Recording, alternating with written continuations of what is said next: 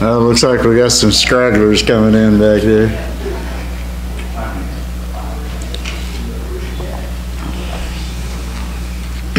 Hey, you guys are 10 minutes into my time back there. Let's get going. I got stuff to say.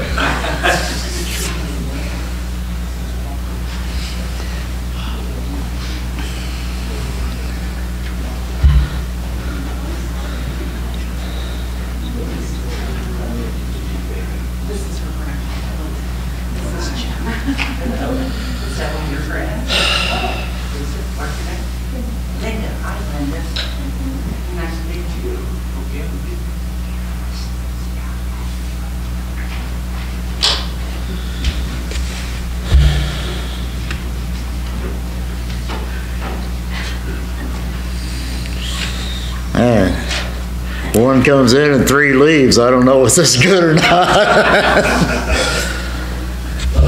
All right. Somebody want to punch my buttons up here and we'll... What? You pointed at me. I already turned it on. Oh, goodness. All right. Looks like I got some editing to do. All right. Well, it's good to see you folks here this morning. If you got your Bibles with you, go ahead and turn over. You're going to need at least 2 fingers, maybe 3. I need to go to Joshua chapter 14 and then Numbers chapter 13 and 14. But if you got a good Bible like mine, they're all on the same page. So Joshua what? 14.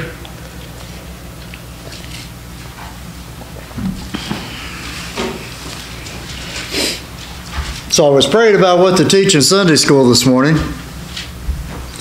And I had a plan, and that's kind of the problem sometimes when you have a plan and then you start praying and God gives you another plan. So we're going to get God's plan this morning and not mine.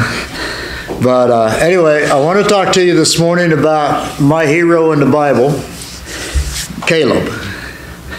And so we're gonna kind of get a little background on him here, and then we'll read the passage in Joshua. But without a doubt, Caleb is my hero in the Scripture. And I mean, I know a lot of people like David, and he's a good guy, and Solomon, and different ones, Ezra, but Caleb's my guy. And I think the reason for that is every time I read and study about Caleb, he reminds me of my grandfather because of his ability at his age to just do things that most people at that age wouldn't be able to do. And my grandfather was a man like that. Caleb, at least in my mind, embodies everything that a man should be. Here's a guy that I doubt even understood the dictionary definition of fear. It wasn't something that he ever felt. The name Caleb comes from a Hebrew word meaning dog, or to yelp, or to attack. I think it's a very fitting name for this man of war that we're going to talk about this morning. He was what today a lot of us would refer to as a junkyard dog. I mean, he was ready for the fight at any moment. He was just that kind of a guy, totally fearless and ready to rumble at the drop of a hat. So you should be in Numbers chapter 13 right now. We're going to look at verses 26 through 33. I just want to give you kind of a background of my man Caleb here. Verse 26 says, "And they went and came to Moses and to Aaron and to all the congregation of the children of Israel unto the wilderness of Paran to Kadesh, and brought back word unto them and unto all the congregation, and shewed them the fruit of the land. And they told him and said, We came unto the land whither thou sentest us, and surely it floweth with milk and honey.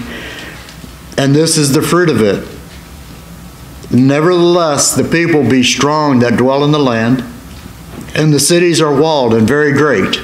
And moreover, we saw the children of Anak there. And the Amalekites dwell in the land of the south, and the Hittites and the Jebusites and the Amorites dwell in the mountains, and the Canaanites dwell by the sea and by the coast of Jordan. And Caleb stilled the people before Moses and said, Let us go up at once and possess it, for we are well able to overcome it. But the men that went up with him said, We be not able to go up against the people, for they are stronger than we.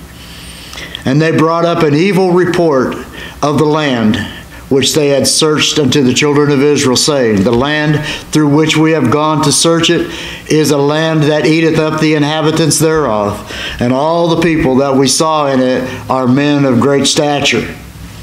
And there we saw the giants and the sons of Anak, which come of the giants. And we were in our own sight as grasshoppers, and so we were in their sight. That brings us to chapter 14, where we're going to look at verses 1 through 9. And all the congregation lifted up their voice and cried, and the people wept that night. And all the children of Israel murmured against Moses and against Aaron and the whole congregation, and said unto them, Would God that we had died in the land of Egypt, or would God we had died in this wilderness? And wherefore hath the Lord brought us unto this land to fall by the sword, and that our wives and our children should be a prey? Were it not better for us to return into Egypt? And they said one to another, Let us make a captain, and let us return into Egypt. Then Moses and Aaron fell on their faces before all the assembly of the congregation of the children of Israel. And Joshua the son of Nun, and Caleb the son of Jephunneh, which were of them that searched the land, rent their clothes. And they spake unto all the company of the children of Israel, saying, The land which we passed through to search it, it is an exceeding good land. If the Lord delight in us, then he will bring us into this land, and give it us a land which floweth with milk and honey. Only rebel not against the Lord, neither fear ye the people of the land, for they are bread for us. Their defense is departed from them, and the Lord is with us. Fear them not.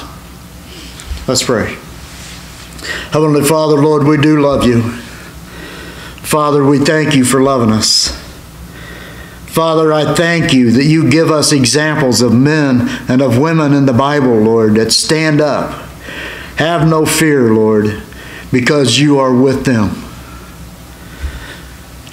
And Father, I pray for us here in your house this morning as we hear this message, that Father, we would learn from it some things that we need to have in our lives, so that we can be like Caleb, and we can be like Joshua.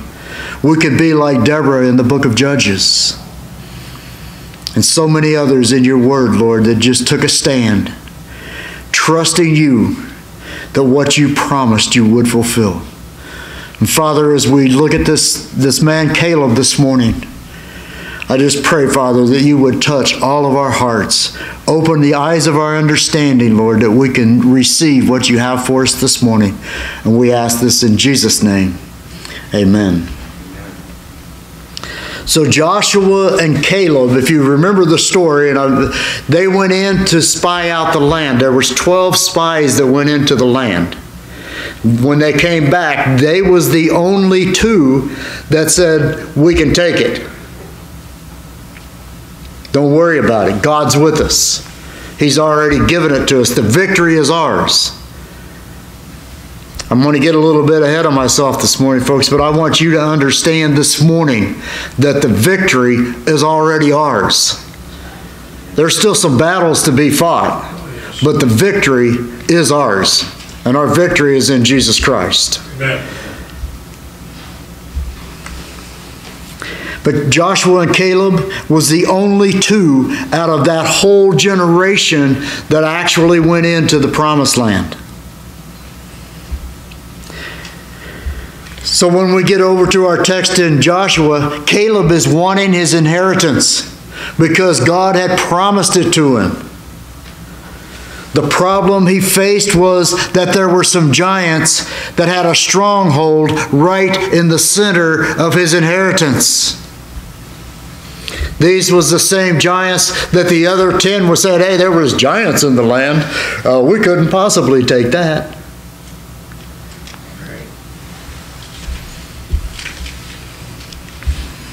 There's giants in every land. But God is bigger than the giants.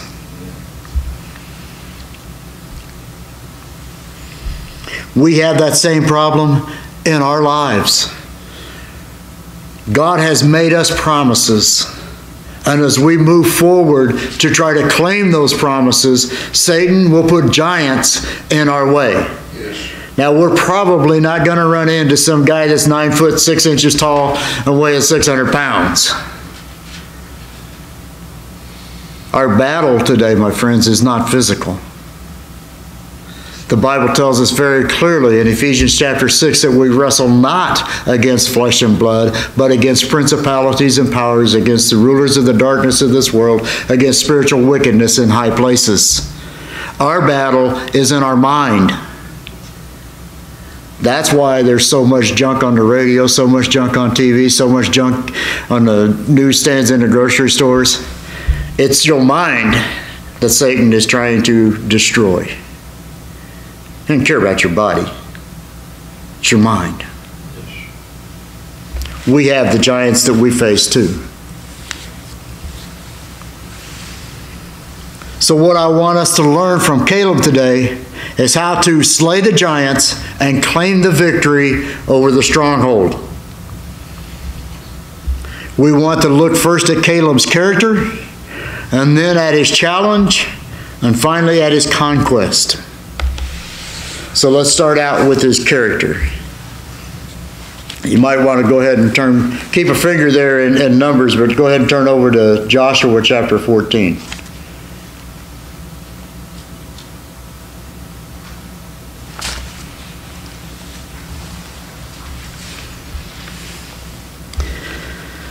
Joshua chapter 14 and verse 6 says, Then the children of Judah came unto Joshua in Gilgal, and Caleb the son of Jephunneh the Kenizzite said unto him, Thou knowest the thing that the Lord said unto Moses, the man of God, concerning me and thee and Kadesh Barnea.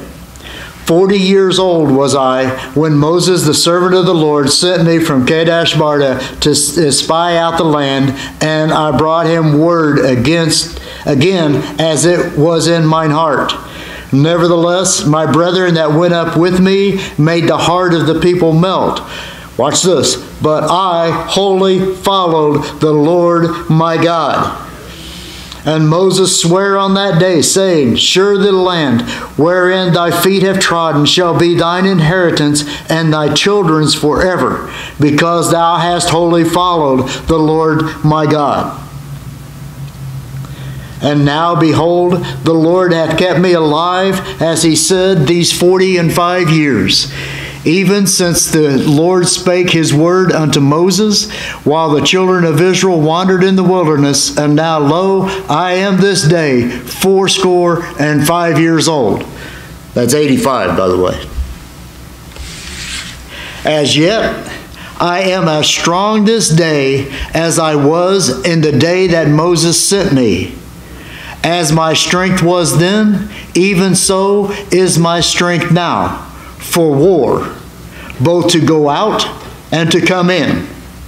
Now therefore, give me this mountain, whereof the Lord spake in that day.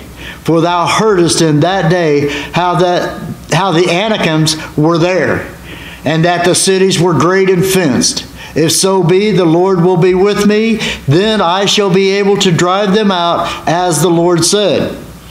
And Joshua blessed him, and gave unto Caleb the son of Jephunneh Hebron for an inheritance. Hebron therefore became the inheritance of Caleb the son of Jephunneh the Kenizzite unto this day, because that he wholly followed the Lord God of Israel. And the name of Hebron before was Kirjath Arba, which Arba was the great man among the Anakims, and the land had rest from war. All right. So, we see that Caleb was a man that had faith that God would do what he had promised to do. And based on that faith, Caleb was willing to do whatever God called him to do. I mean, that was his testimony. He wholly followed the Lord his God. It's in that chapter 14 3 times.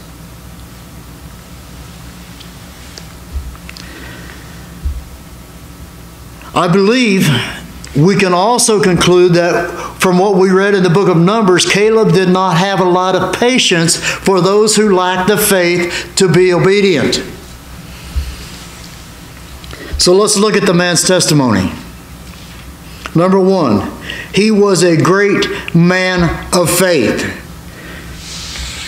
Joshua chapter 14 verses 11 and 12.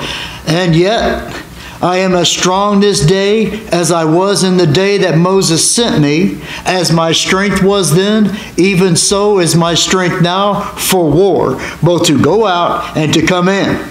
Now therefore give me this mountain, whereof the Lord spake in that day. For thou heardest in that day how the Anakims were there, and the cities were great and fenced. Now watch this. If so be the Lord will be with me, then I shall be able to drive them out, as the Lord said. That is faith in the Lord his God. That's why he was wholly following the Lord his God, because of that faith. Now let's go back to Numbers chapter 13 and verse 30. I hope I told you to keep a finger there. Verse 30 says, and Caleb stilled the people. Now the people are murmuring against him. It's like, these other 10 spies come in and said, hey, there's giants in the land. Yeah, it's a pretty nice land, but we can't take it.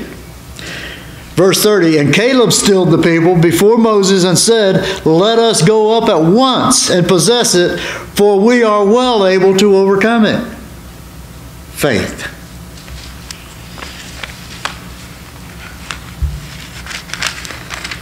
Chapter 14 of Numbers, verses 7 through 9.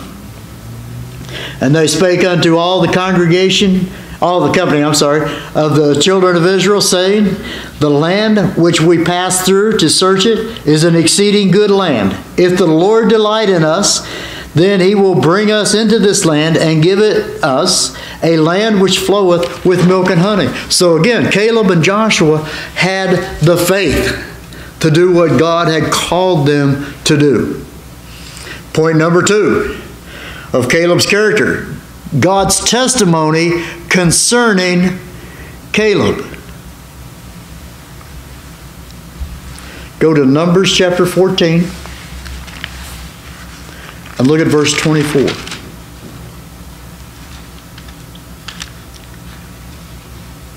This is God speaking.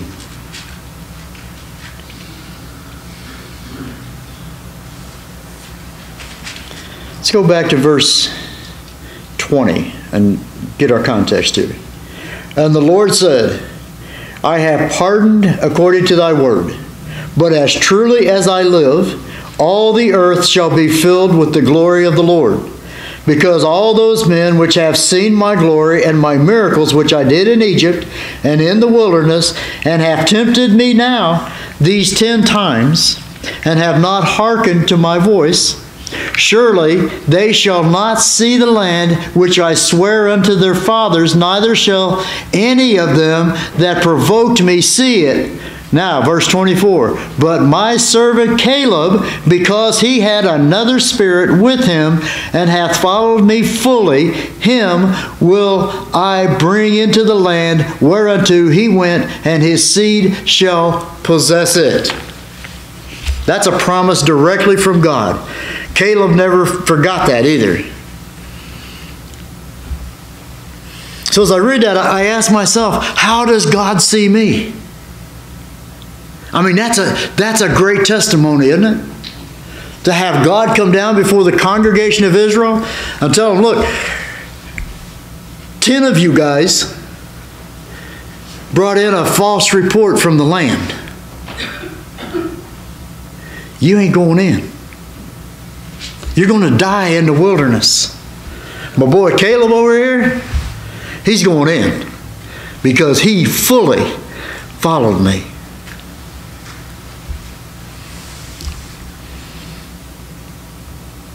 Let's look at Caleb's own testimony. Joshua chapter 14 and verse 8. Nevertheless, my brethren that went up with me made the heart of the people melt, but I wholly followed the Lord my God. So the question is, how do you see yourself? You should see yourself the way God sees you.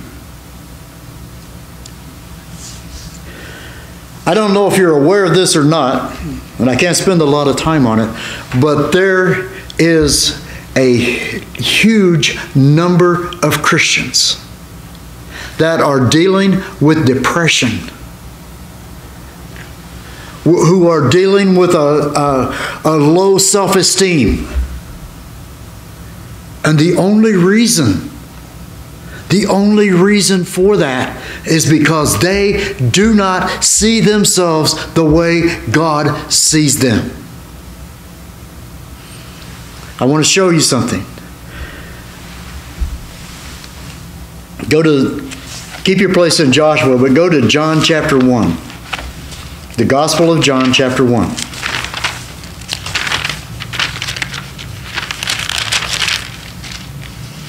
Just going to look at one verse. Verse 12.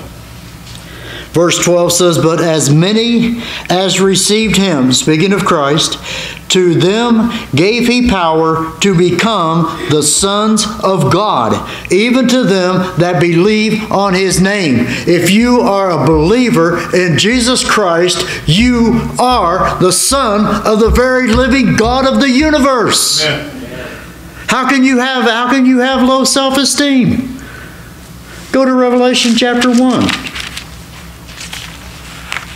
Because you're a son of God, there's stuff that comes with that. And it's all good. Revelation chapter 1.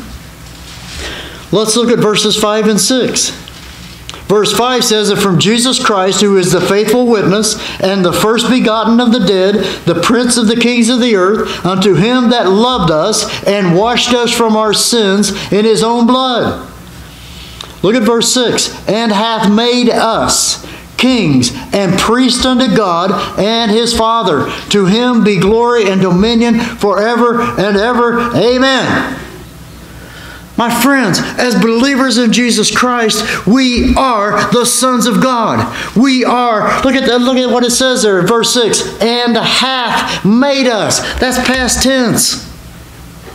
At the moment that you accepted Jesus Christ as your Lord and Savior, you became a king and a priest. How in the world can you be depressed? How can you have low self-esteem? Look who your father is. Good night. Look at who you are. You're the son of your father. The Bible tells us in Romans chapter 8 that we're joint heirs with Christ. I don't know if you know this or not, but the Bible tells us in the book of Hebrews and other places that Jesus Christ is sitting on the throne of the right hand of God. And God has put him over everything. Amen. Ephesians chapter 2 tells us that we are seated in heavenly places in Christ Jesus. You know what our inheritance is? Everything.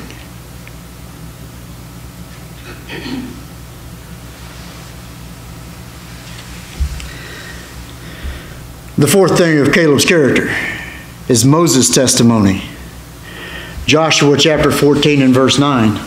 And Moses sware on that day, saying, surely the land whereon thy feet have trodden shall be thine inheritance, and thy children's forever, because thou hast wholly followed the Lord my God. So Caleb has a pretty good testimony. I got the testimony that I forgot to shut my phone off.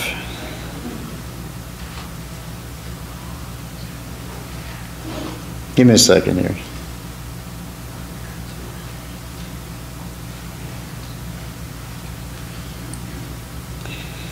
Okay, let this be a lesson to you. Turn your phone off. If I can figure out how.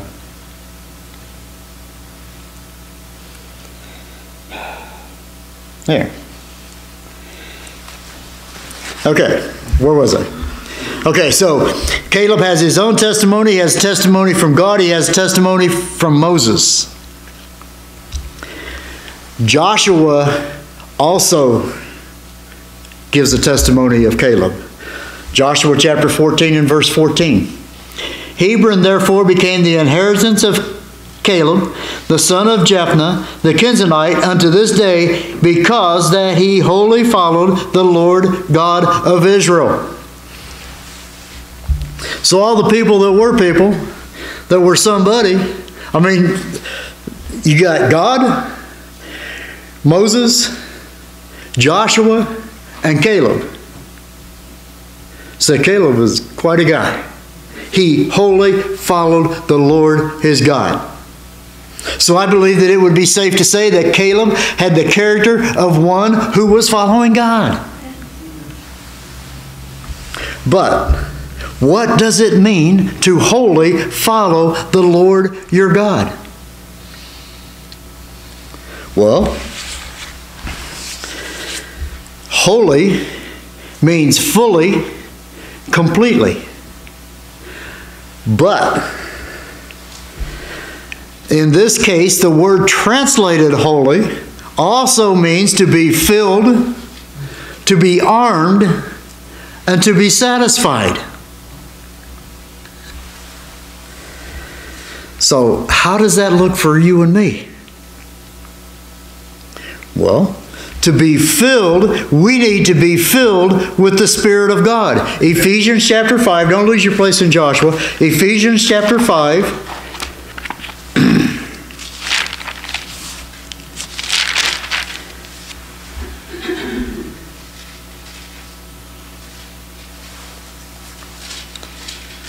Let's go back to verse 15. I wanted to get to verse 18, but we'll go to 15 and work our way up. Ephesians chapter 5 and verse 15 says, see then that ye walk circumspectly, not as fools, but as wise, redeeming the time, because the days are evil. Wherefore, be ye not unwise, but understanding what the will of the Lord is.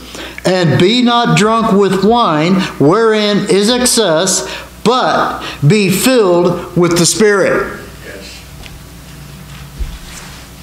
All right. So, the next one is to be armed. He was filled, he was armed. Hebrews chapter 4. Hebrews chapter 4.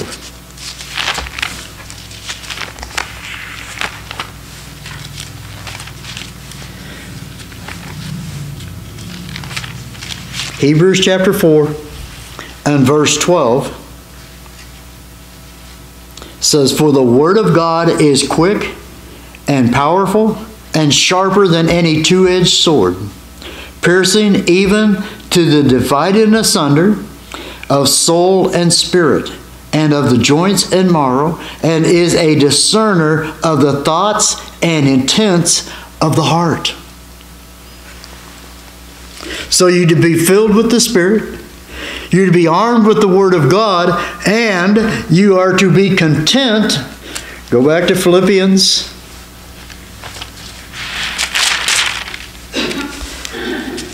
chapter 4 and verse 11.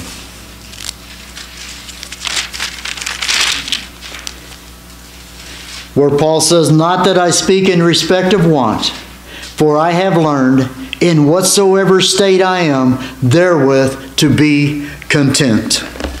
So see, we can be just like Caleb and wholly follow the Lord our God. We can be filled with the Spirit of God, armed with the Word of God, and satisfied with the provision of God.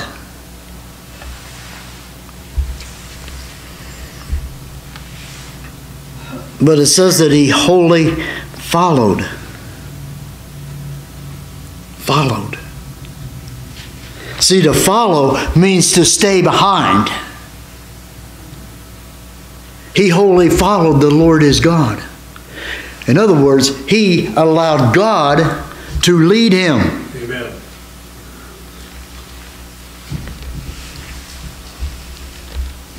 We have to be careful in our lives that we are not attempting to lead God. Oh, I want to do this or I want to do that. And then we do it. And then we go, maybe I better pray and ask God to bless this thing because it ain't working. That don't work that way. It very rarely works that way. Yes. We need to follow the Lord our God. All right, amen. The word Lord is Jehovah, the existing one, the one true God. And God means the one true God. So he's following the one true God, the one true God. So the question, who is the Lord that you're following?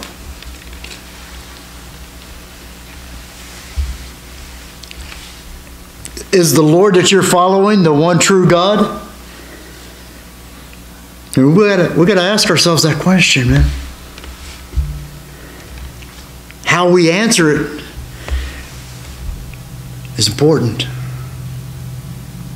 We need to be honest with ourselves about it.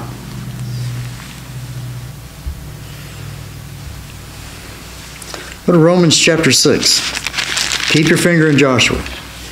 Romans chapter 6.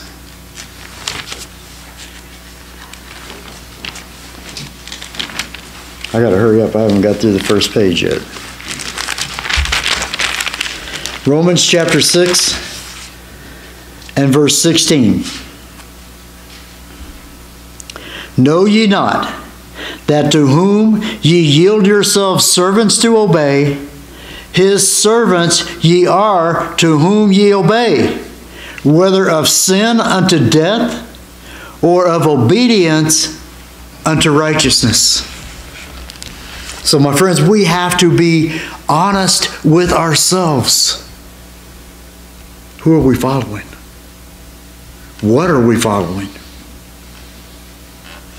And if it's not the Lord God, the one true God, then we need to change something in our lives. Caleb and Joshua took a stand for God against their entire generation.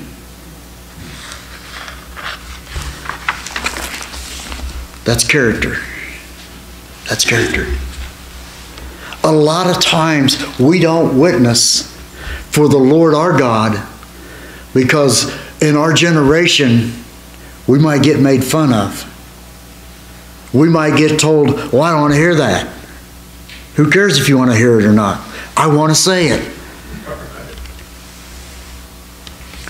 We need to examine ourselves and be honest with ourselves. Are we wholly following the Lord our God?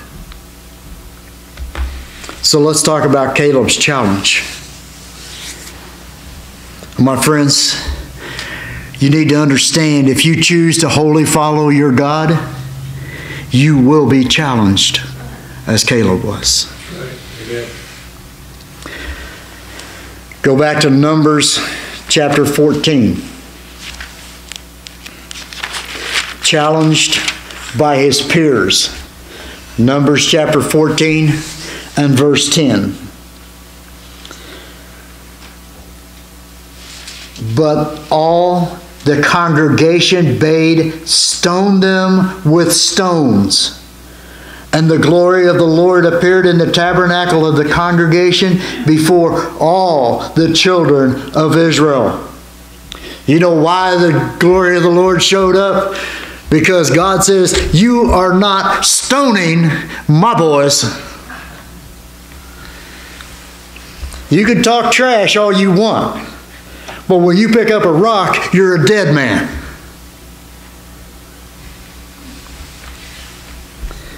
My friends, the Apostle John, they tried to kill him by boiling him in oil. And God said, ain't happening. I'm not done with him yet.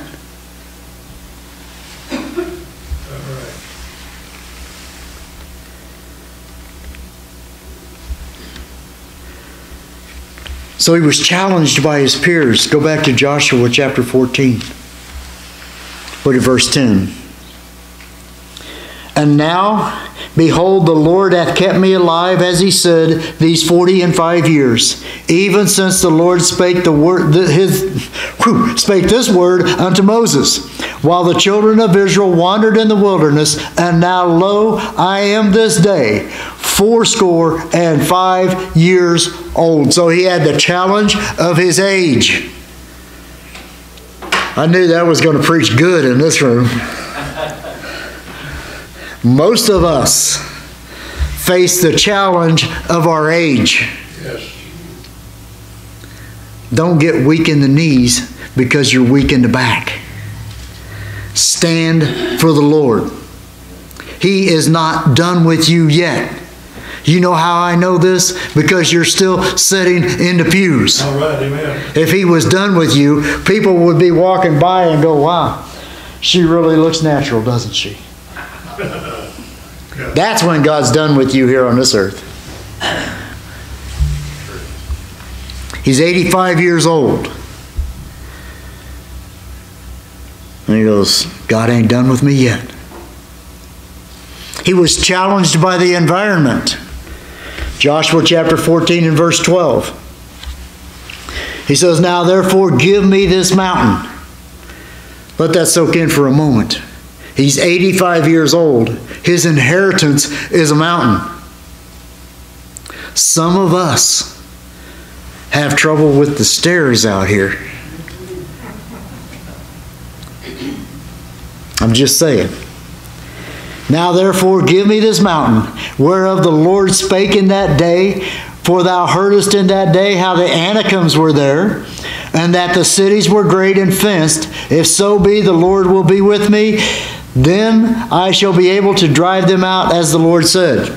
So not only was his inheritance a mountain, it was a mountain full of giants with big fenced walled cities. That's an environmental challenge. Much more than global warming and climate change.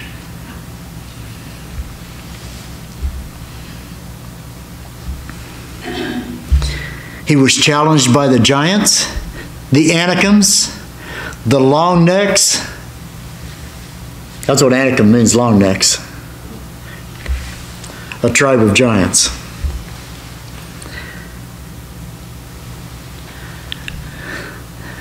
Have you ever wondered why in the Hollywood movies, the aliens, most of them have real long necks? They don't believe the Bible, but you can't get away from it. The giants are the offspring of Satan and his fallen angels. Some of them are long necks. So let me give you a little word. Just came in on top of my head right now. When you're watching the news on TV, watch some of the people and look at their necks. And look at how many people that you see on TV have necks that are disproportionate to their bodies.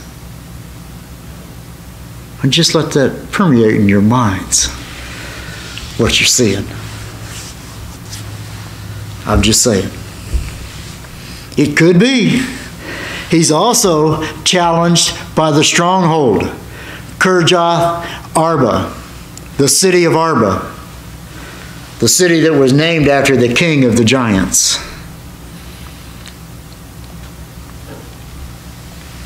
And we think we have problems. The fact is we do. Our adversary, the devil, has put giants in our lives as well. Ours are those things that battle against us for our minds, for our affections. Those giants set up strongholds in any area that we allow them to. And folks, we need to examine ourselves. We need to make sure, very sure, of what our affections are set on. The Bible tells us over in Colossians to set your affection on things above, not on things of the earth. When God looks at it, our affection should be singular. And it should be set on Him. Amen. Where we mess up is we have affections. And when you put an S on the end of it, you just allowed Satan to sign it. Our affection should be singular. To wholly follow the Lord our God. That was Caleb's challenge. That's our challenge. So let's look at Caleb's conquest. Caleb never considered that he was in this thing alone. He totally believed that the victory was the Lord's. So let me ask you a question. You don't have to raise your hand and answer it. I want you to think about it. How do you view everything in life? Is the victory yours? I told you in the beginning who you are. You're a child of God. You, my friends, have a relationship with God above that which Caleb had. Because you have the Holy Spirit of God living in you. You are a child of God. Caleb wasn't.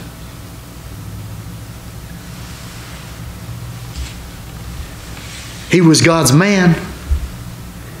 And I assure you that when Jesus resurrected from the grave and He took the Old Testament saints with Him, Caleb was right there with his sword, darn, where we're going. He might not have had a sword out. But I guarantee you he was excited for another adventure.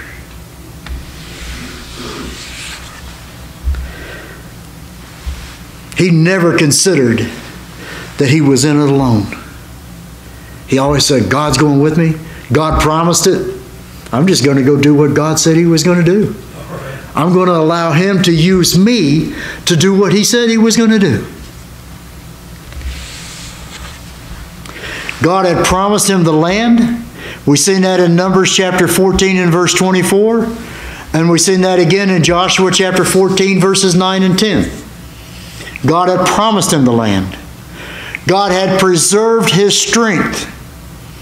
We saw Joshua 14:11. Look at that thing. It says, as yet I am as strong this day as I was in the day that Moses sent me, as my strength was then, even so is my strength now, for war, both to go out and to come in.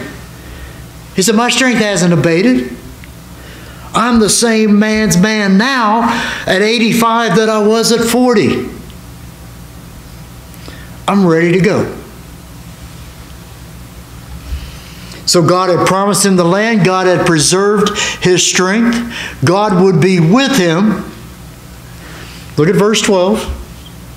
And now therefore, I added the and in there. Now therefore, give me this mountain, whereof the Lord spake in that day. For thou heardest in that day how the Anakims were there, and that the cities were great and fenced. If so be, the Lord will be with me. He says, okay, so these cities are great and fenced. The Anakims are there. If that's the way it is, okay, the Lord will be with me. Then I shall be able to drive them out, as the Lord said. They go, look, I don't care if these cities are walled and fenced and they got giants in them. God gave it to me. God's going with me. They're mine. My friends, we should look at every trial in our lives that way. I'm a child of God. I don't care what the giant is.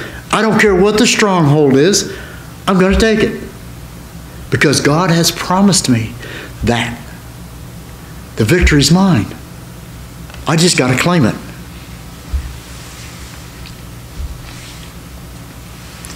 That's the way Caleb was. In his mind, the victory was already won. He had this confidence based on a lifetime of seeing God give the victories to the nation of Israel when they followed him. I guarantee you, if you've been a Christian more than 30 seconds, you can look back over your life and you can see where God has done something in your life that you thought was impossible. My salvation was something that I thought was impossible. You know the good me. Ask my wife sometime about the other me.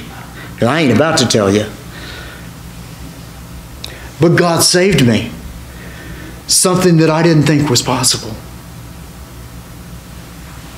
And since that time, He has done miracle after miracle after miracle in my life to keep me alive, to keep me going forward, to teach me the Word of God. You may not believe it, most of you will. I'm not the brightest bulb in the chandelier. But I have the Holy Spirit of God in me. And I made a promise to God. When I got saved, when I realized that I was for sure saved, I made a promise to God that I would do whatever He wanted me to do. I didn't know what that was going to be. Sometimes when I'm in my moments, I think, hey God, can I take that back a little bit? But I've had a great life, man. I've done things, I've seen things, I've been places because of my relationship with God. And it is not perfect by any stretch.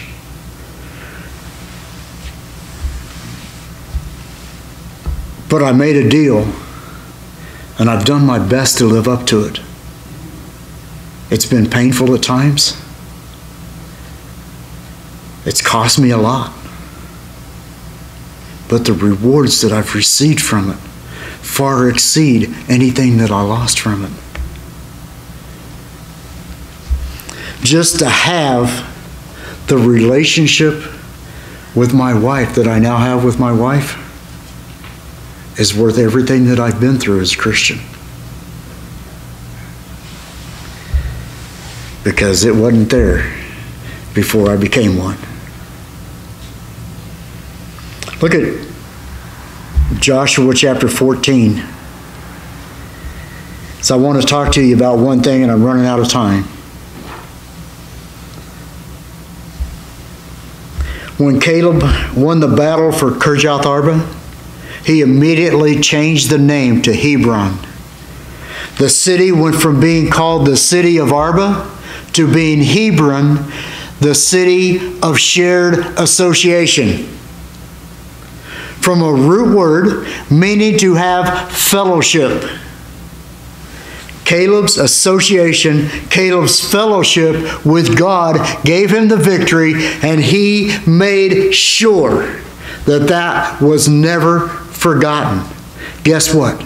If you go to Israel today, Hebron is still there.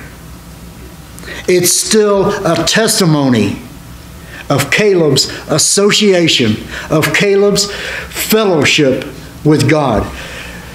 Joshua chapter 14 and verse 15 says, and the name of Hebron before was Kirjath Arba, which Arba was a great man among the Anakims, and the land had rest from war. So Caleb changed the name of the city as a testimony to God. God's desire for you and for me is that we would wholly follow Him, so He can give us those victories over the giants and over the strongholds in our lives, so that we can enter into His rest.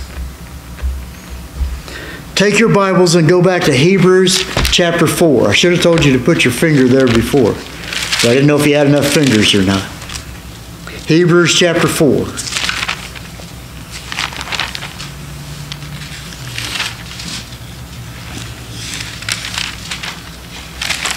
Hebrews chapter 4 is a tremendous chapter in Hebrews.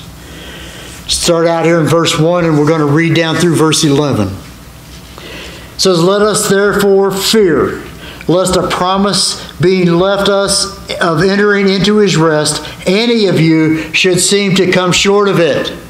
For unto us was the gospel preached as well as unto them. But the word preached did not profit them, not being mixed with faith in them that heard it.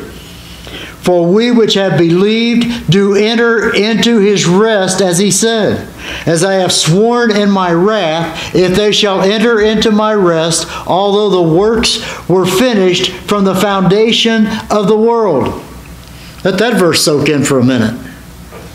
If you're not entering into His rest, you need to understand that was already established before the world was created. God already had you there. You just won't go. Verse 4, "And He spake in a certain place of the seventh day on this wise, and God did rest the seventh day from all His works. And in this place again, if they shall enter into my rest. Seeing therefore it remaineth that some must enter therein, and they to whom it was first preached entered not in because of unbelief." So what you're saying here is, look, the nation of Israel didn't enter into God's rest because they wouldn't believe Him. They wasn't buying into what He was selling.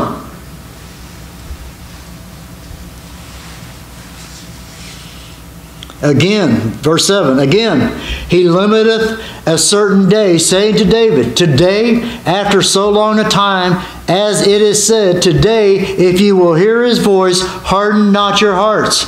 For if Jesus had given them rest, then would He not afterward have spoken of another day? Therefore remaineth therefore a rest to the people of God, for he that entered into his rest, he also hath ceased from his own works, as God did from His. Let us labor therefore to enter into that rest, lest any man fall after the same example of unbelief." So we've got 11 verses there telling us that we need to enter into God's rest. Quit doing your own stuff. That's why you're not at rest. But you ask, how do we enter into that rest? How do we realize it? See, that's the problem. We already read that God entered us in from the foundations of the world. At the moment that you finally come to your senses and accepted Jesus Christ as your Lord and Savior, you entered into that rest. But you don't realize it. So you say, how do we realize that? How do we get there? Look at verse 12, Hebrews chapter 4, verse 12.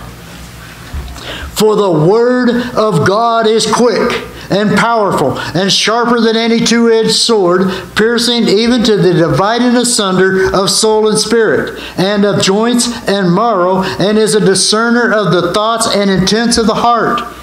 Neither is there any creature that is not manifest in His sight, but all things are naked and opened unto the eyes of Him with whom we have to do." So when you're slipping around thinking you're doing something and God don't know it, go back and read Hebrews chapter 4 and verse 13. Oh yes, He does. Verse 14. Seeing then that we have a great high priest that is passed into the heavens, Jesus, the Son of God, let us hold fast our profession. For we have not an high priest which cannot be touched with the feeling of our infirmities, but was in all points tempted like as we are, and yet without sin. Verse 16. Let us therefore come boldly unto the throne of grace, that we may obtain mercy and find grace to help in time of need. You want to know how to enter into His rest? He just told you. I'm the great high priest. I was tempted in all points just like you was. But I didn't fall. So when you're tempted, know that you can come to me. And I have the answer to your problem. I will give you rest. Amen. So if you're struggling and you got something in your life that you just can't seem to get a hold of, don't come to me. I mean, you can, and I'll talk to you, and I'll take you, and I will direct you to the Lord God of heaven and to the throne of grace, because that is where you find your answers. That is where you enter into His rest. So come to me if you want, and I will take you to Him. Let's pray. Heavenly Father, Lord, we do love you. Father, we thank you for loving us. Father, I thank you for the testimony of Caleb. What a man. What a testimony to us, Lord, that we should be like him, to wholly follow the Lord our God. And Father, when we come to those places where we see the strongholds and the giants are there, give us the wisdom, Lord, to understand that you've already given us the victory, and that we can come boldly to your throne and get the answer of how to overcome this giant. I know we didn't have time today to look at how Caleb did it, but one of these days we'll do that. But Father, what a testimony of you, of your love, of your mercy, and of your goodness, Lord. Help us, Father, to go away from this place today being like Caleb, wholly following the Lord our God. We ask this in Jesus' holy and precious name. Amen.